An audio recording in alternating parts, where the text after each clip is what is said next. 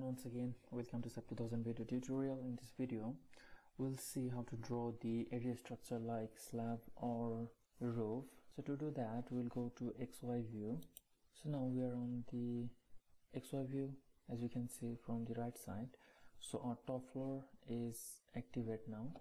We'll go to bottom.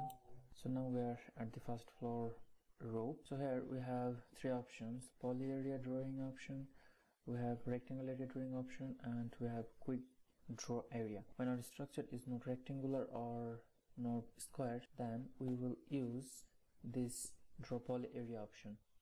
By clicking here, we can go to properties of object window. From here we will select the section, as it is in default section because I didn't define any slab or floor, so I will use this one now. So from here we're going to draw the poly area. As you can see, it has been added, and we'll click on enter. To the right side we can also see prismatic view. We will select the window. After that we'll go to display options. From here we'll go to fill object, and I'll click on apply. Area structure has been added in this corner. After that we can also use the other options. So we have draw rectangular area, we can use this one.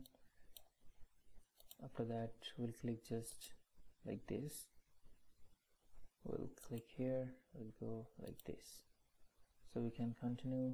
And we have another option which is quick draw area. If we select this one, we will just click in a closed area and the structure will be drawn. So it is really super easy. So we have shown the three options. First one is poly, the second one was rectangular, and the third one was quick draw area.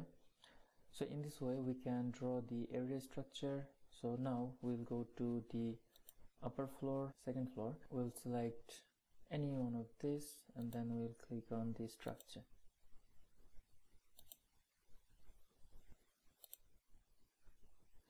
And lastly we have the final floor. We'll go to the top floor, and then we'll just draw the area structure. So as we can see, it is super easy. We can also go to draw toolbar, and from here we have the same option. So we have used the shortcuts from here to the left side. As you can see, we have drawn all the area structure for this building. We can rotate the building.